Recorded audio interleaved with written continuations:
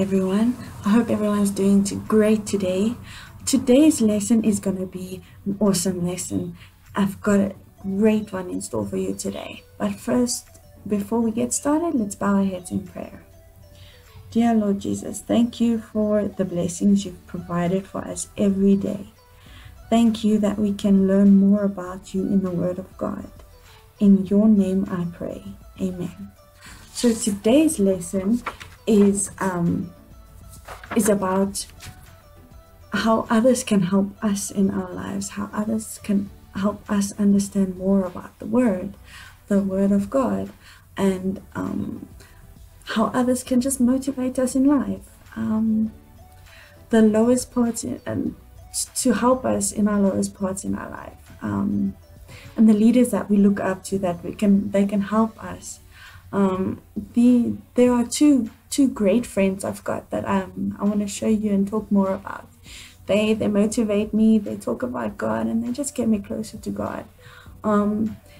So the first name I come up with is Zach Kindle. Now with Zach Kindle, he is such a great inspiration. I look up to him like a brother. I look up to him like a man of God that can help me in situations. And he's such a motivation. He's a music artist, and he dedicates all his music and his life to God. Every day we have a live, we watch his lives, and what he does is he just motivates us, and he talks to us about how God has brought us to him, and how he helps us know more about God and God's word. Now, with the second person, friends that I'm friends with, his name is Donovan. So I'm going to show you a little video about what his inspiration is towards me. Here it goes. You out there feel worthless, you don't feel valuable, you feel unappreciated. And it could be because of what somebody said or what somebody didn't say. It could be because of your environment. It could just be because of what you're telling yourself. You are so valuable. Listen to me. Let this sink in. No one in this whole entire planet is like you. No one in this whole world, the whole world is like you. Listen to me. Just because someone does not see your worth doesn't mean you're worthless. Because someone doesn't see you for what you are does not mean you are any less than what you are. People that don't see your worth, that don't see your value, you just gotta pull the scissors out. Cover your ears, pull the scissors out. You don't gotta listen to them, just cut them off. Like, I don't care who they are to you.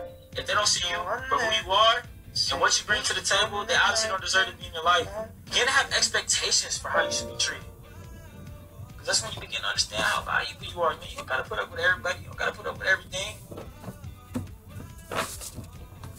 Yes, so that is one of the motivations that he's given us. He's an incredible person, and he loves God just as much as we do. So I'm just going to read a little bit about our lesson today. It's we're talking about Samuel, and so here it goes. One of the most popular TV shows on the 80s and 90s was a show called America's Most Wanted. The show was created by a man named John Walsh, whose young son was kidnapped and murdered back in 1981. Walsh created the TV show as a way to help police across the country to solve cases and track down fugitives from the law. The program used dramatizations of the crime stories and actual photos of subjects, ending each segment with a plea. If you have any information about the whereabouts of this person, please call the number on the screen. John Walsh used America's Most Wanted to help police get leads on suspects wanted for crimes across the country. Leads are clues, tips, and bits of information that a detective might use to solve a case. Every police department in the country and the FBI have tip lines, toll-free phone numbers people can use to call in information about a crime or criminal. Leads often provide the missing clues detectives need to crack cases In fact, in 25 years, the America's Most Wanted was on air, and leads generated by viewers helped out to put over 1,000 criminals behind bars. When a tipster calls in with the lead, you better believe detectives are listening. As a Bible detective, this is also what the lesson's about. Bible detective, God wants us to follow a different kind of lead. God has given us leaders such as Charlie, such as Laura, and such as Dimple, and all those that you look up to, such as your parents. They help us to learn what the Bible says and learn how to study it for ourselves. God has placed special people in our lives. Those special people in my life are my parents, my brothers, my family, and these two friends that I spoke about, Zach and Donovan. They are the people in my life, and in mine who have walked the same path you are now walking as kids. As we seek their advice and follow their lead, they can help us to understand the Bible and grow our faith. One of the greatest heroes of the Bible was a man named Samuel.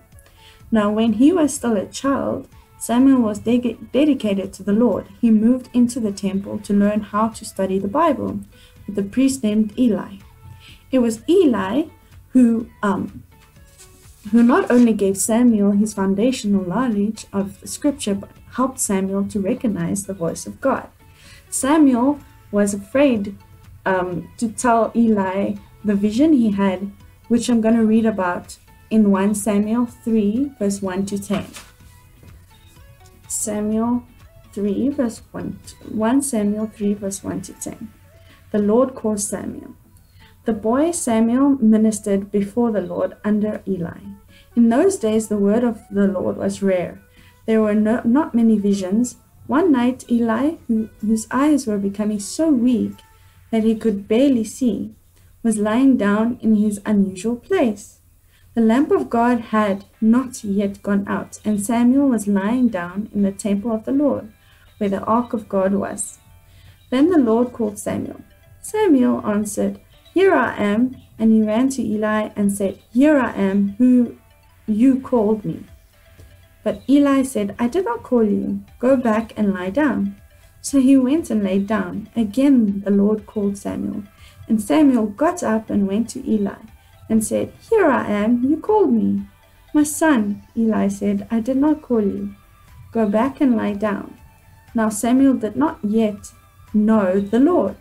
The word of the Lord had not yet been revealed to him. The Lord called Samuel a third time, and Samuel got up and went to Eli and said, "Here I am, you called me." Then Eli realized that the Lord was calling the boy. So Eli told Samuel, "Go and lie down. If he calls you, say, 'Speak, Lord, for your servant is listening.'" So Samuel went and lay down in his place. The Lord came and stood there, calling as at the other times, "Samuel, Samuel." Then Samuel said, "Speak, for your servant is listening." We learned that in this Bible verse, we learned that Samuel didn't know who was calling him. Every time he heard his name spoken, he went and woke Eli. Eli finally realized that it was God. It was God that was speaking. It was the word of God that was speaking to Samuel. So Eli directed Samuel to answer God, setting him on his own path of faith. Thanks in part of the leadership of Eli, Samuel would ultimately become the leader of Israel. He would anoint the first two kings of Israel, Saul and David, and he would become great spiritual leaders to many. God wants us to follow the lead of the leaders he has placed in our lives, from parents to pastors and everyone in between. Those I spoke about, like friends that help you grow closer to God. He has blessed us with people who can help us study the Bible and listen for God's voice, just like Samuel. God has made all of us to have a relationship with him. Through God's Son, Jesus Christ, we can pray directly to God. God wants us each to have that personal relationship to Him every single day. So why did God give us human leaders? Because God knows that they can be a big help to us. Many of them faced the same struggles that we face today. God knows that these people can help us grow in our faith. The simple fact is so many of you are here to tells me God has blessed all of you with at least one person who can lead you in your faith. All of you are here because someone, whether it was your parents, your grandparents, whomever brought you to listen to the Word of God, someone led you here so that all of us adult leaders can lead you even closer to Jesus.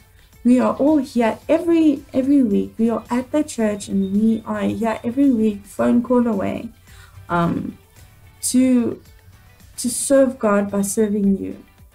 So when we follow the leaders God has given us, we will learn to study the Bible well enough to do it on our own. We will learn to recognize God's voice for ourselves. Our leaders can prepare us for all life's challenges. They can help set us on our path so when the time comes and we are on our own, we can keep following after God. One day it will be our turn to lead. So you'll be in Eli's position, encouraging someone else to listen to God's voice. So let's thank God for them every day.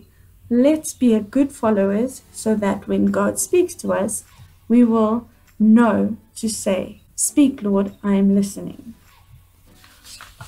There is a few questions or just a little multiple choice questions that you can maybe do at home to do with the Bible verse that I just read. So a boy named A, Moses, B, Samuel, or C, David lived in the temple. One night, A, God, B, Eli, or C, Noah, called Samuel by name. Samuel thought it was his mentor, A, Eli, B, Moses, or C, Elijah, calling him. A, Eli, B, Moses, or C, Elijah told Samuel that it was God calling him. And if we listen, we can learn about God from A, parents, B, pastors, or C, both, A and B. So here is a memory verse that I'm going to read. It's from Psalm 119, verse 15 to 16. I spend time thinking about the rules. I consider how you want me to live. I take delight in your orders, and I won't fail to obey you and your word. Thank you. Prayer today is as follows. Dear God, thank you for everyone who helps us learn about you. In Jesus' name I pray. Amen.